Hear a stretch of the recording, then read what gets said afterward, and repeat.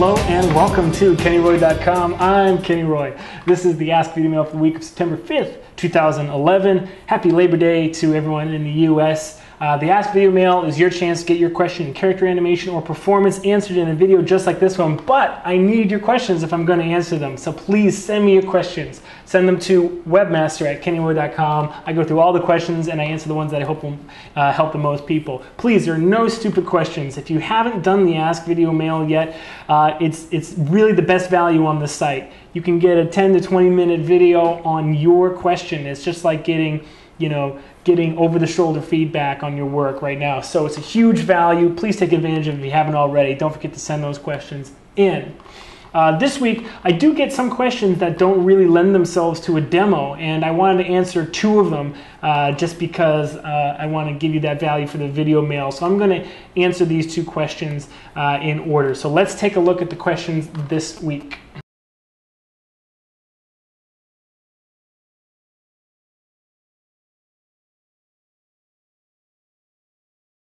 Very good questions. The first, let's talk about Tween Machine and Tween Key. They are very powerful tools. The thing is that there's a learning curve with everything. And Tween Machine and Tween Key, they give you really, really nice results right off the bat, but you have to know, you have to be able to predict what you're going to get when you are working with any tool.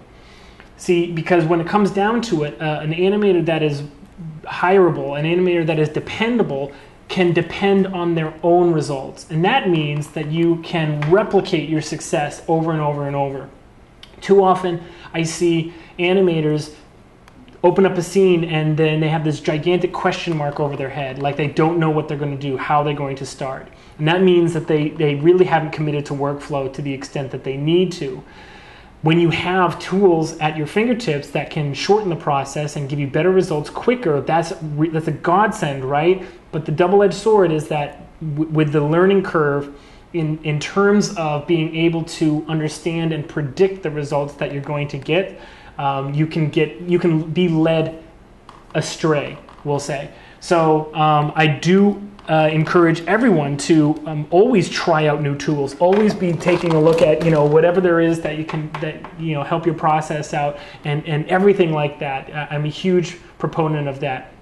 But I would say my caveat is that you can't depend on these things if you are struggling with your workflow. So don't get Tween Machine or Tween Key or any tool that helps you create breakdowns unless you know exactly what that breakdown should be.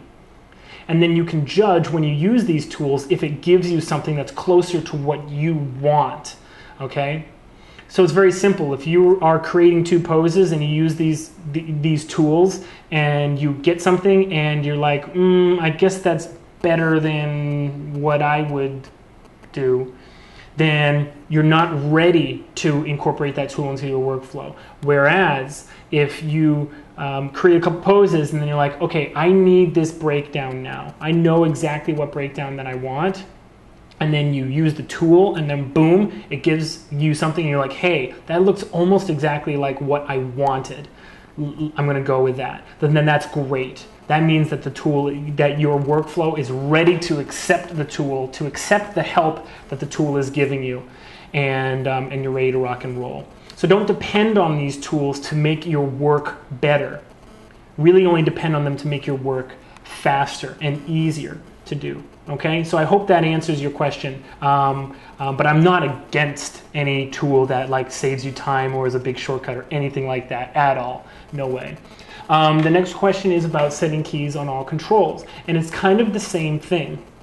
The similarity with the previous question is that you, I did mention C-sets, and I did talk at length about C-sets and how they can help you and how they can hurt you. I like to create my own selection sets when I'm working on a character, especially if it has like wings or a tail or something like that, I want to make sure that I don't leave any controls behind when I'm keying the whole thing. But I would say that selecting all the controls or making your own quick select sets that you put into the shelf is better than C-sets, and it's better than just like selecting all the controls and keying all the controls all the time. for most people, your workflow will dictate some of these choices for you. So let me give you an example. If you are the kind of person that maybe you came from stop motion animation and you're just getting into 3D, probably your workflow right now, it needs to change a little bit to take advantage of the great stuff that we have. But where it's starting is going to be a very kind of like image by image, very, very frame by frame. If that's the way you understand animation, that's fine. A lot of the guys that worked on like King Kong came from stop mo, and they would work on stuff, you know, basically frame by frame. They would work on it like it was stop motion animation. And it was fascinating to watch because what they felt that the computer gave them was this ultimate like undo. Like they could stop time on a stop motion set. And by that I mean, like, normally if you walk your character across the screen or whatever, you have to shoot it in a row. And you can do pickups and whatever, and now that everything's digital, there's a lot of cheats and tricks that you can do to fix stuff, okay, after the fact. But the point is that they were looking at the computer, the single greatest asset that or advantage that the computer gave them was this ability to work on something frame by frame, but when they played it back and it didn't work quite how they wanted, they'd go in and just like tweak the frame, kind of, just like tweak that frame. Whereas a lot of us, we work with the graph editor, we work with, you know, interpolated keys, splines, tangents, all those kinds of things. So that wouldn't apply. All right. For them, of course, they're going to, set a key on all controls on every single frame. Eventually, right? They might key it on 2s in step mode or 3s or 4s in step mode and then break it down from there. But again, it's not going to really reflect the kind of workflow that we have when we start in 3D. Okay, so that's one example. Another example, like kind of the opposite, is if you're doing something that's super physical. With character or with a big performance shot, you probably want to go a little bit more pose to pose. But you're keying straight ahead pretty much with the big physical motion, especially where someone has to cover a lot of ground. If they're constantly moving and not really hitting poses, if they're like, like swatting, like there's a cloud of bees around their head stinging them and they're swatting them away, I can understand how you would probably want to have at least, probably on 2s, all those controls key, just so that you can keep it, everything like where you want it. And you'll probably go down to 1s eventually on that, depending on how cartoony it is. It depends. Everything depends, of course. But if it's a super physical shot, you're probably going to be doing a lot more straight ahead animation in layers. Okay, and obviously selecting all the controls and setting a key on all channels on the selected controls is completely against the layered approach of animation.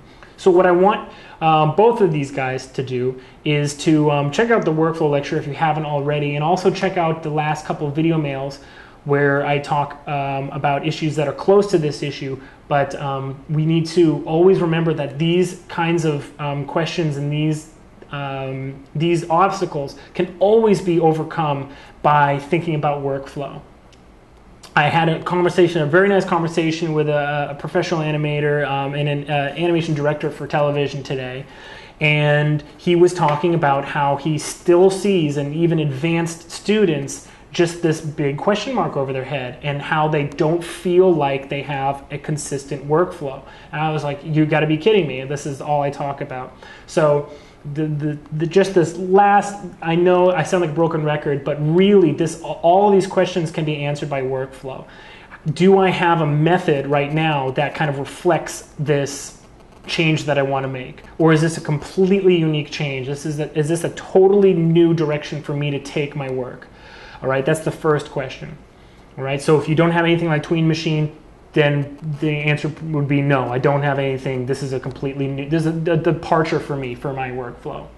And then you just ask one more simple question.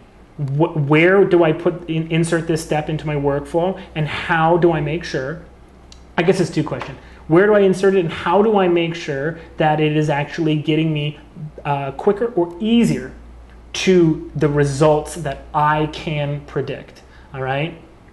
So ask yourself, do you know exactly how good of an animator you are? I know that sounds kind of weird to ask and weird to think about, but how good of an animator are you right now? If you can imagine it, can you do it? If not, why? Chances are the answer is workflow. Chances are you're skipping a step or you have too many steps. That could be true too. And that situation is getting in the way of you actually being able to replicate your success when you have success and avoid failures that you've had before. Okay? So don't shy away from new workflow ideas. If you've never keyed all controls on a frame, and you basically never built like a full body pose, all controls keyed, try it. If you've never tried Tween Machine, try it. But the second that you click the button and are waiting to see what you're going to get, you need to go back to workflow. Okay, so I hope that answered those two questions. Please send in your questions. Don't forget to send them in. It's a great way to take advantage of the site and get all the value for your subscription. Those questions were great. I also like to answer questions that have a demo component where I can give you the Maya file and you can take a look at it. So ask those kinds too. And don't forget to submit lecture ideas in the forum called Resource Wishlist that's available in the forums. Okay, guys? Send your questions to webmaster@kennyroy.com. I look forward to seeing more questions. Good luck with your animation, and as always, rock on.